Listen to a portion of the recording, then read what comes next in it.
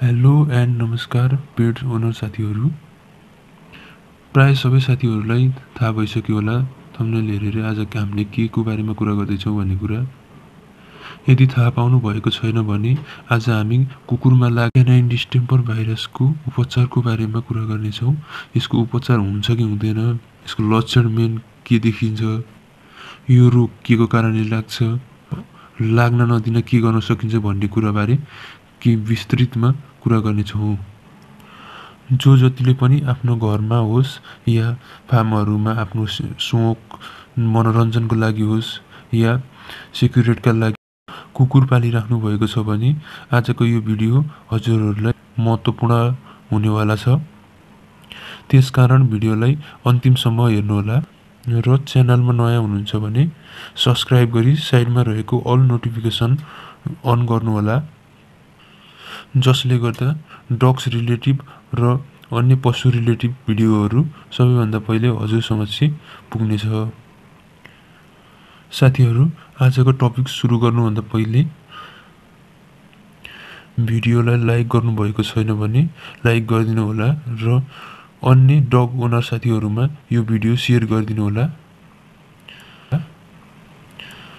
जसले गर्दा उहाँहरूलाई पनि क्यानाइन डिस्टेम्पर भाइरसको बारेमा ज्ञान होस्। क्यानाइन डिस्टेम्पर भाइरस साथीहरू, क्यानाइन डिस्टेम्पर भाइरस प्यारामिक्जो भाइरस फ्यामिलीको मोर्बिली भाइरसको कारणले गर्दा लाग्ने गर्दछ, अथवा प्यारामिक्जो भाइरस अथवा मोर्बिली भाइरसको कारणले लाग्छ भनेको हजुरहरूले सुन्नुभएको हुनसक्छ।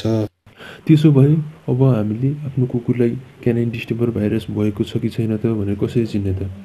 यसले मेनली 3 प्रकारका लक्षणहरू देखाउँछन्, जसमा श्वास प्रश्वास सम्बन्धी लक्षण, पाचन प्रणाली र स्नायु प्रणाली सम्बन्धी लक्षणहरू देखाउँछन्।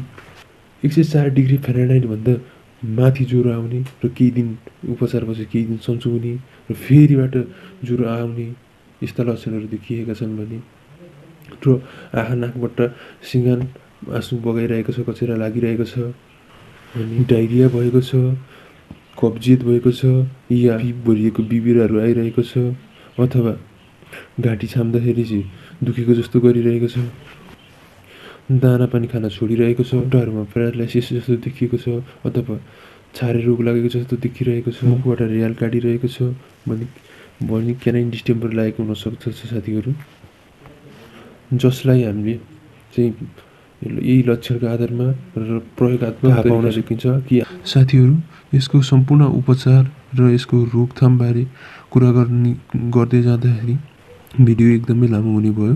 त्यसकारण बाँकी कुराहरू अर्को भिडियोमा ल्याउनेछु।